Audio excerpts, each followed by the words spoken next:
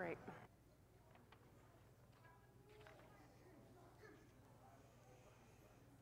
Am I? Cool. Great. Good morning, everyone. Thank you for joining us on this beautiful Sunday morning. It's one of those Sunday mornings that makes you thankful that we live in the desert, right? I'm super sweaty. Anyhow, some announcements before we get started this morning. First things first, I'd like to draw your attention to the friendship pads placed on the innermost section of each pew. Go ahead and grab that, fill it out, pass it down when you reach the end of each pew, send it on back. If you are new with us today, I encourage you to write your contact information down so that we can get in touch. And if you don't know the person that you're seated next to, now's a great opportunity to get to know one another. Join us today immediately following service as we celebrate Dr. John Romine's 90th birthday. He turned 90 on the 27th, and so we're all looking forward to celebrating with him today. And a couple more announcements. Choir practice will resume on Thursday, August 31st at 5:30 p.m., and bells rehearsal will resume Monday, August 28th at 5:30 p.m. All right, thanks so much, and let's ready our hearts and minds for worship this morning. What? Oh, cool. I just wanted to say I'm going to make mistakes, so that's going to be your chance to learn to roll with it. Oh, me too. Me too. Yeah.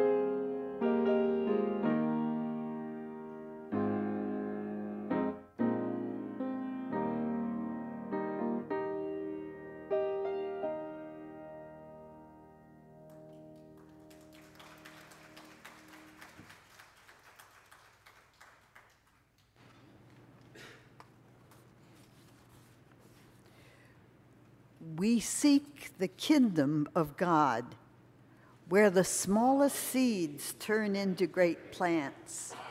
We seek the kingdom of God, as precious as pearls or treasure. We seek the kingdom of God, where joy and abundance reign.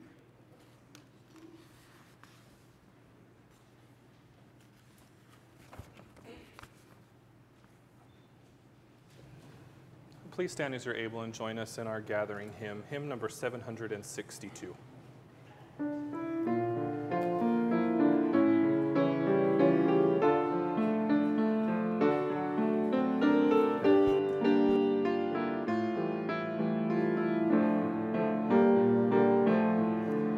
When the poor ones who have nothing share with strangers,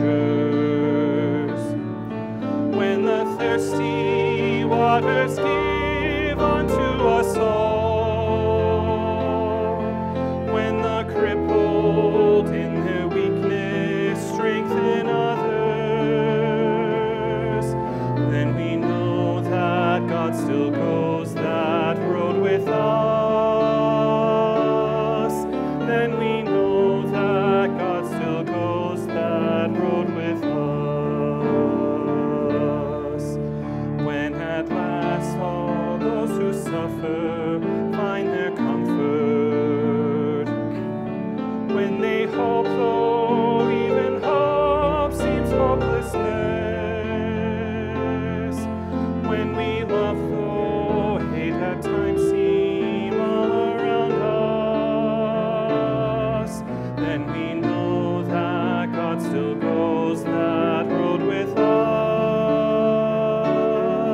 Then we know that God still goes that road with us. When our joy fills up our cup to overflowing, when our lips can speak no words other than true, when we know that love for simple things is better, then we know that God still goes that road with us. Then we know that God still goes that road with us.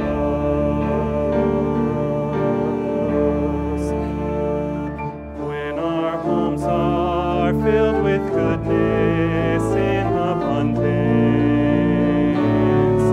when we learn how to make peace instead of war, when each stranger that we meet is called a neighbor, then we know that God still goes that road with us. Then we know that God still goes that road with us.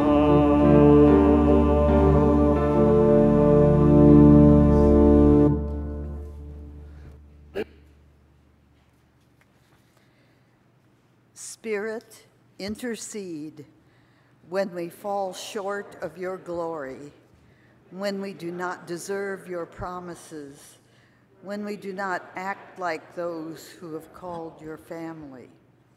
Spirit, intercede when our words wound, when our silence speaks volumes, when our actions are a far cry from what you would have us do. Spirit, intercede, break forth into our lives, forming us into the image of your Son, that we may never feel separate from you again. Beloved, hear this good news. God is for us. Not even our sins can separate us from the love of God. Glory be to God for this grace and mercy.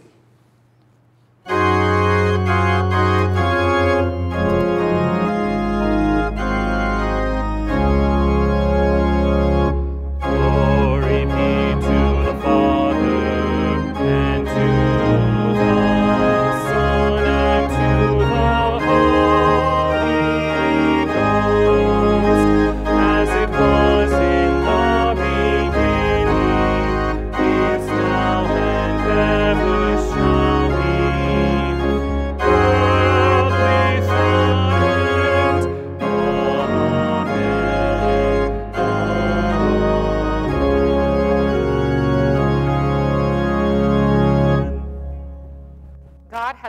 received us, pardoned us, and loved us.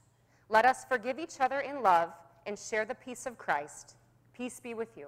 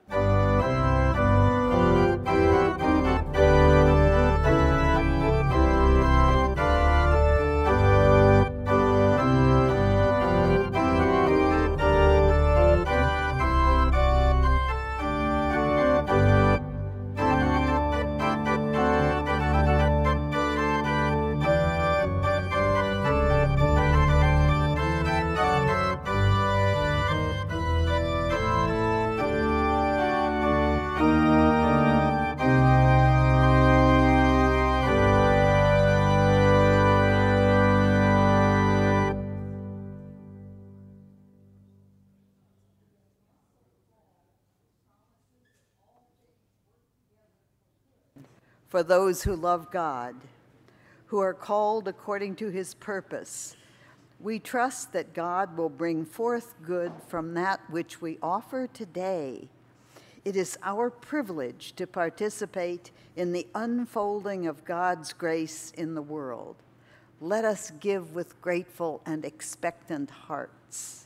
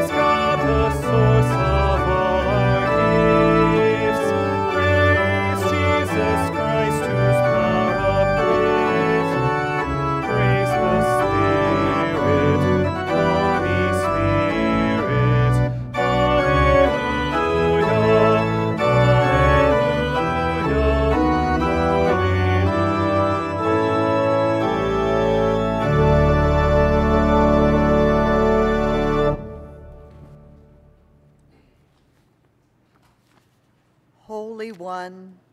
Receive these offerings as you receive our lives. Gather our false starts and uncertain efforts, our generosity and our reluctance.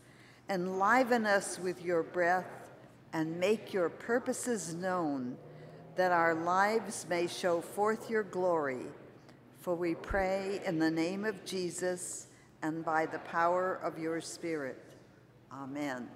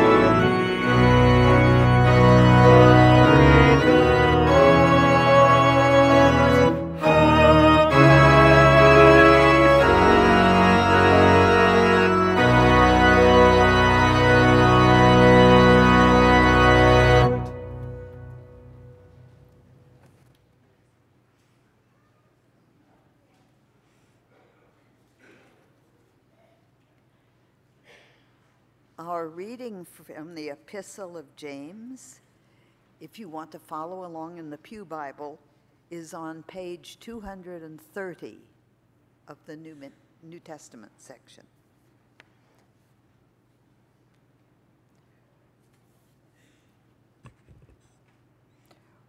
What good is it, my brothers and sisters, if someone claims to have faith but has no deeds? Can such faith save them? Suppose a brother or a sister is without clothes and daily food. If one of you says to them, "Go in peace, keep warm and well fed," but does nothing about their physical needs, what good is it? In the same way, faith by itself, if not accompanied by action, is dead. So ends this reading. Thanks be to God. Hello again. Before we roll into the Romans reading, I'll take a short moment to introduce myself. My name is Shelby, and I am the church administrator here at First Presbyterian Church. I have been for about a year and a half. This is my first time being up here. I'm much more comfortable being in the back, where I get to see the back of y'all's heads. You are far less intimidating from behind, I can tell you that much.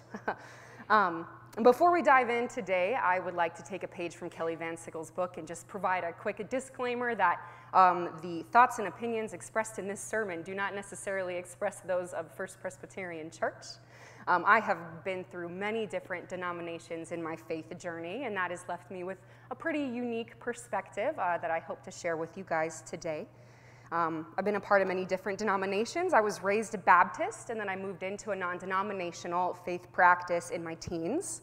From there, I attended living room Bible studies through college, spent time in the UK, where I got the opportunity to take communion at Westminster Abbey and visit worship at St. Paul's Cathedral. Returning home to serve at a Pentecostal church for a few years, and then finally the great journey landed me here with all of you guys, and I joined the staff in 2021.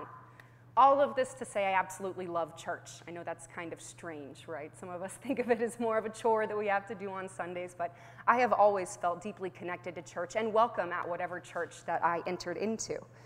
The institutions of our faith, along with the rituals and practices that accompany them, have always interested me, but I must confess that they've not mattered to me a great deal. I understand that that might put me at risk of offending some here today. That is not my intention. It is my intention, however, to challenge, and I hope that we do that here this morning. Today's second reading comes from the book of Romans and can be found on page 158 of your Pew Bible. I will be reading from the NIV translation this morning. Romans 8, verses 22 through 39. We know that the whole creation has been groaning as in the pains of childbirth right up to this present time.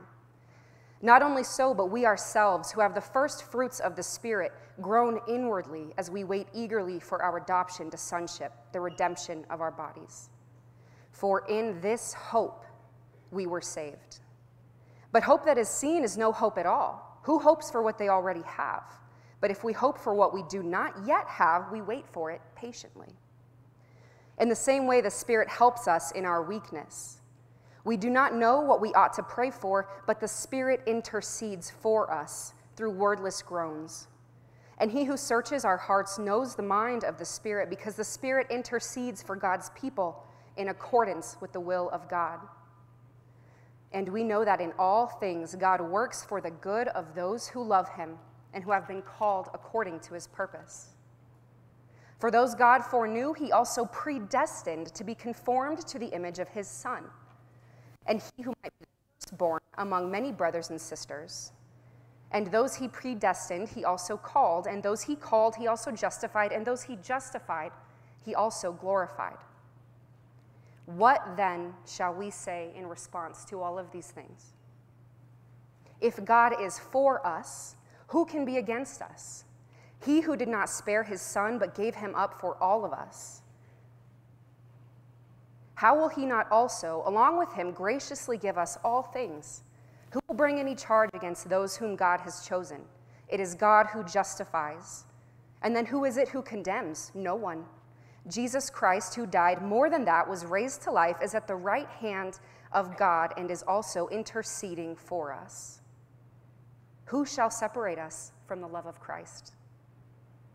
Shall trouble or hardship, persecution or famine or nakedness or danger or sword?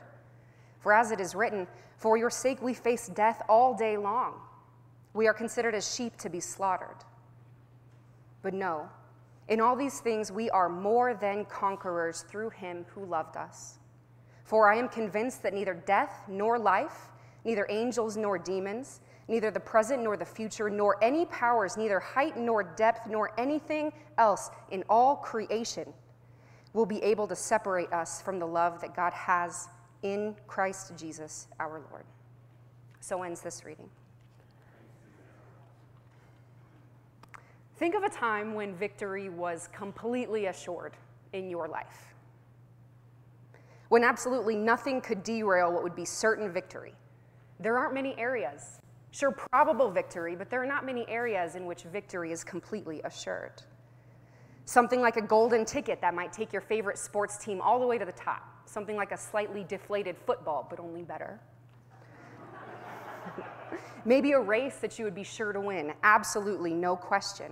Or maybe a test or an exam that you know that you will ace, absolutely no matter what, A+. Let me ask, if you have absolute assurance that you would succeed at something no matter what, how would you prepare for that task? If you knew you would win, would you practice for the race? If you knew you would ace it, would you study for the exam? Would you even bother to show up at all? I mean, what's the point of trying if the outcome is predetermined and that outcome is ultimately good for me? Our Romans passage today assures a lot of different things, victory being one of those, but also struggle. The passage promises glory, but it also promises pain. Anyone in the house ever struggled before? Anybody ever experience hardships? Just me? Oh, okay, a few more. Good, thank God. Because as the kids say, the struggle is real, and I will also add that the struggle is guaranteed. I mean, for goodness sake, the passage we read today starts with a comparison of labor pains at childbirth. Nothing more painful, yet nothing more rewarding. There is no guarantee that we will not face struggles in our lives. I think exactly the opposite of that is true. Almost like all of the concepts mentioned in the Romans text are something that we can look for in our lives. Trouble, hardship, persecution, famine, nakedness, danger, sword. For your sake we face death all day long. Furthermore, death and life, angels and demons, present and future, all powers, our highs and our lows. But in all of this, we cling to the absolute truth that none of these hardships or difficulties can separate us from the love of God. No, in all of these things, we are more than conquerors through him who loved us. Our victory is our union with God, and our union is absolutely unbreakable. So what do we do then? That's truly up to us. We can let it roll out like a fairy tale ending. Boom, saved, the end, roll credits. As a child, I came up on many different Disney movies and Disney princess movies, a steady diet that led me to believe that that's really the goal of life right there, is just to find your Prince Charming, and then voila. All of the woodland creatures will dance, and all of the birds will sing, and there will be a full-blown double rainbow across the sky, and everything will be perfect. Your life is now complete, congratulations. And also over? Almost as if when those credits rolled, everybody in those stories just dropped dead all of a sudden. But at some point, it starts to dawn on us at those stories that that can't possibly have been the end. I mean, that appeared to actually just be the beginning. So many times we enter into a new relationship, there's going to be work, and there's going to be many things that come along with that. It is not just over at the start. See, in the same way, believing and choosing Jesus can be the end, happily ever after, or it can be just the beginning. And for the sake of this sermon, let's pretend that we choose the latter. You see, our victory is our union, and our union is also an adventure. See, belief and faith is the bare minimum, but we are given the opportunity to make so much more out of our faith journey. And when we decide to make the most out of it, and when we take an active role in our faith, that's when growth truly happens. That is when discovery truly happens. That is when we go deeper, reach higher, and connect with God, the Creator, on an entirely new level. And it's a wonder that the God of all creation beckons to us. The God of all majesty, goodness, and peace reaches for each and every one of us, desires for us, longs for us. Even when we fall short, even when we stumble, even when we hide from God. And we also know that even in our success and our celebrations, he also reaches for us. In all seasons of darkness and death, hope and change, rebirth and life, God reaches for us and beckons us into a new wholeness. And this is a journey that has no destination. There is no finish line with this race. It is a continuous adventure and a continuous journey. There's no ding of the oven letting you know that your Christian faith is ready and can now be served to all the people around you. It's a constant process. See, Paul writes to the church in Philippi in Philippians 3:12-16. I'll be reading from the Message. I am not saying that I have all of this together or that I've made it, but I am well on my way, reaching out for Christ who so wondrously reached out for me. Friends, don't get me wrong, by no means do I count myself an expert in any of this, but I've got my eye on the goal where God is beckoning us onward. To Jesus, I am off and running, and I am not turning back. So let's keep focused on that goal. Those of us who want everything God has for us, and any of you have something else in mind, something less than total commitment, God will clear your blurred vision. You'll see it. Now that we're on the right track, let's stay on it. See, friends, God is beckoning us onward. Don't look back. The past can surely captivate our minds, it seems, in times of uncertainty or distress. It does that quite well. See, for some of us, the past is a safe place where things were common or predictable, stable even. For some of us, the past is a place of fear, isolation, and silence.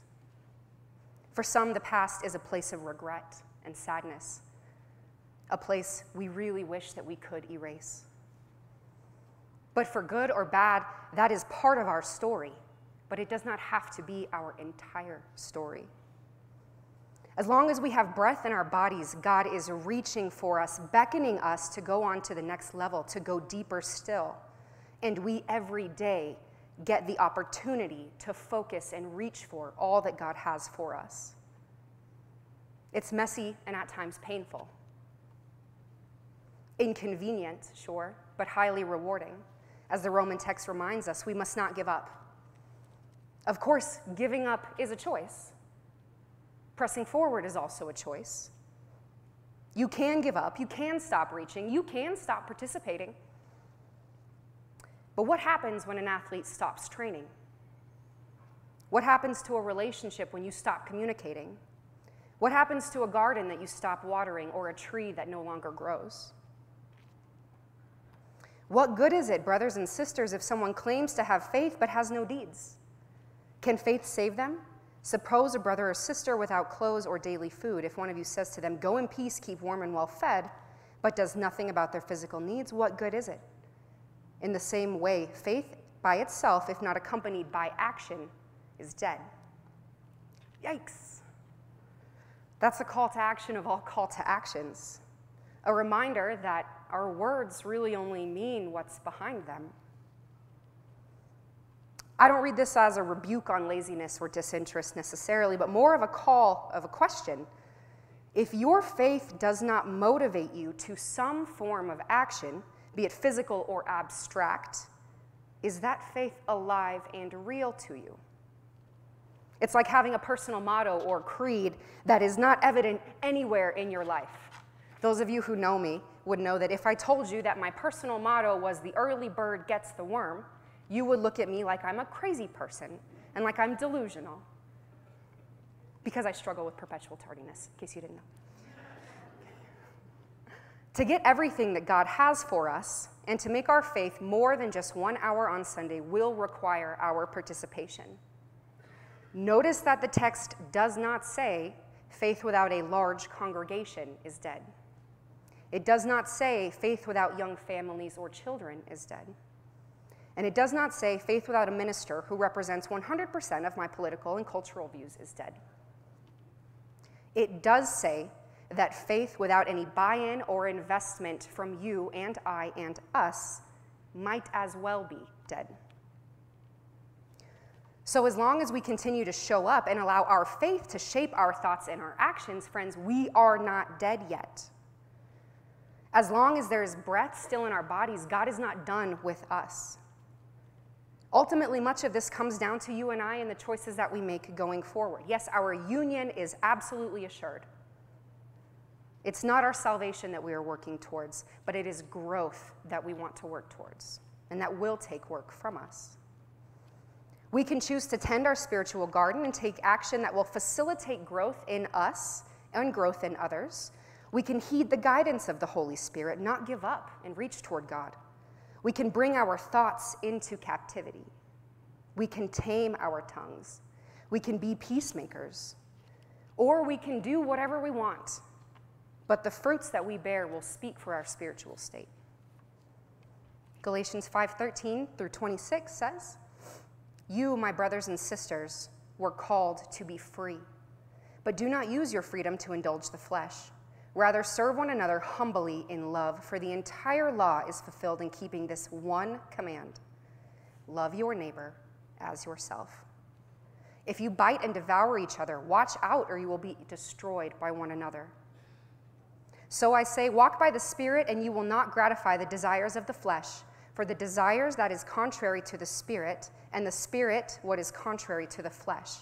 And they are conflict within each other, so that you are not to do whatever you want. But if you are led by the Spirit, you are not under the law. The acts of the flesh are obvious: sexual immorality, impurity, debauchery, idolatry, witchcraft, hatred, discord, jealousy, fits of rage, selfish ambition, dissensions and factions, envy, drunkenness, and the like. I warn you, as I did before, that those who live like this will not inherit the kingdom of God.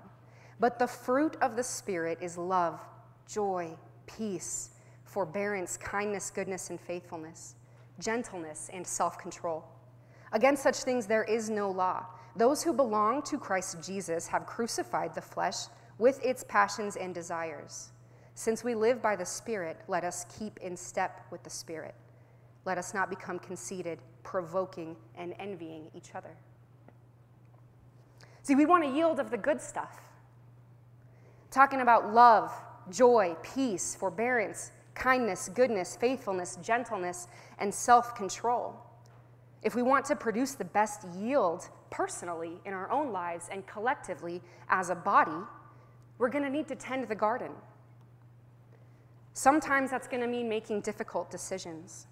See, if a tree branch becomes brittle and cannot weather hardships, if a tree branch does not green out and use the sun's rays to make food for the body, if a tree branch does not bear good fruit or bears diseased fruit, that branch is either dead or diseased and needs to be pruned.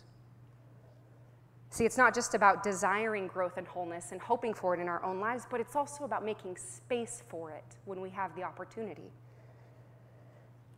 We might be called to be fruit inspectors at times, where we inspect the fruits produced by our actions. Maybe even on occasion, help our brothers and sisters to inspect their fruits as well. And use the help of the Holy Spirit to discern what to keep in our lives and what to cut away. Because days come and go with remarkable speed, and the more we allow the acts of the flesh to take nutrients and focus away from the fruits of the Spirit, we're more at risk of losing sight of the goal, which is to reach for all that God has for us. And as long as there is breath in our bodies, let it be our goal to grow deeply in love with God and to allow that relationship to flourish. And from that relationship, we can shape our love for one another.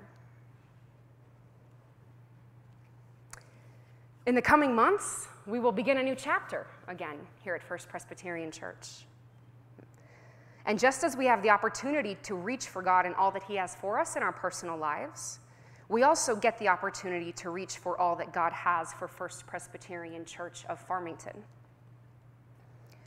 And also, just as there is an element of personal responsibility in your faith, there is an element of personal responsibility to the body that we serve. We know that no one person is going to come along and suddenly make all of the things happen that could happen here at First Presbyterian Church. The things that you and I and we want to see happen. But we can certainly do it together, as life in the body was meant to be done together and in cooperation with one another. There are plenty of opportunities for growth here, and I'm not only talking about the numbers. Let us help each other to reach for more, because this church is not dead until we decide or allow it. I invite each and every one of us to think creatively about how we can facilitate growth in our own lives, in every season, and in whatever role that we play here at the church, or your roles that you play outside of these church walls. We can consult the Holy Spirit and reflect on what fruit is being bared, what is good fruit and what might be missing the mark. And remember that this family of God, this family of believers is really worth being a part of. And each one of us belongs here. God first reached for us because of His relentless love, a love so beyond comprehension that we are invited to get lost in the experience of it. And that love, friends, which cannot be removed from any one of us, is the ultimate point of it all. Amen. We come now to a time of prayer. Need a pencil. Does anyone have any prayers to come before the body today? Yes, do you hear that? Add to our prayers Jim Ramaka, Okay. whose wife, loving and generous writer and teacher Vicky, died suddenly this week. I think many people know Jim and Vicky. Okay.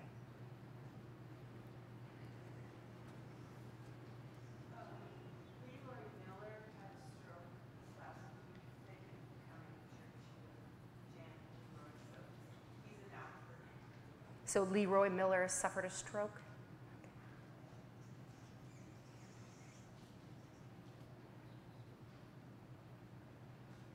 Are there any others?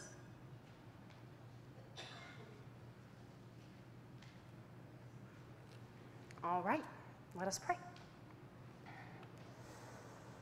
Creator God, we thank you so much. God, we thank you that we get to be a part of an amazing family. God, we thank you that we get to be a part of an amazing church and an amazing community, God.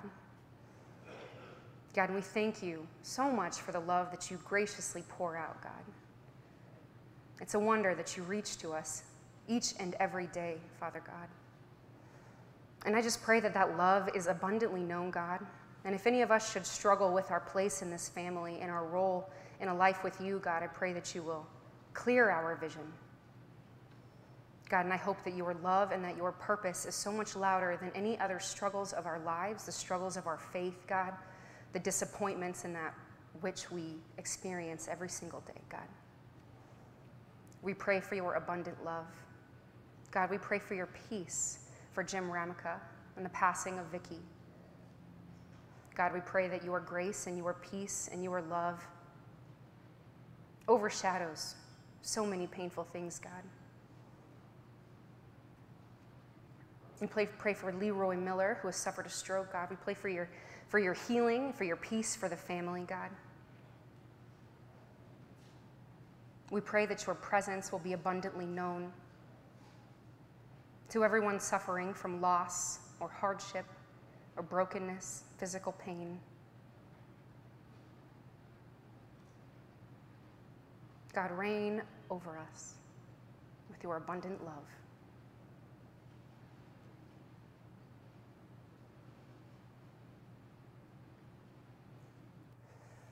Now we will pray the Lord's Prayer. Our Father, who art in heaven, hallowed be thy name. Thy kingdom come, thy will be done, on earth as it is in heaven. Give us this day our daily bread, and forgive us our sins, as we forgive those who have sinned against us. And lead us not into temptation, but deliver us from evil. For thine is the kingdom, and the power, and the glory forever. Amen. Please join in our sending hymn, number 546, Lord, dismiss us with your blessing.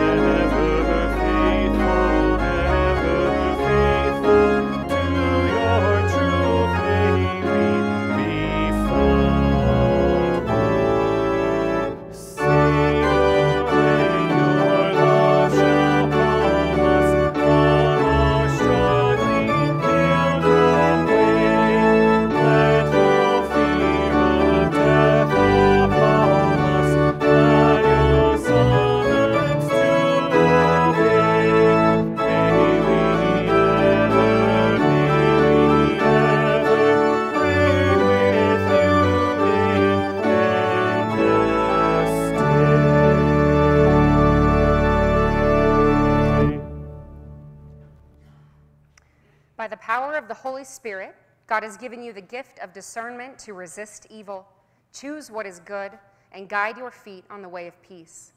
May God, who searches the heart, Jesus, whose love overcomes all division, and the Spirit, which helps us in our weakness, continue to lead you into life, that you may serve with abandon and joy.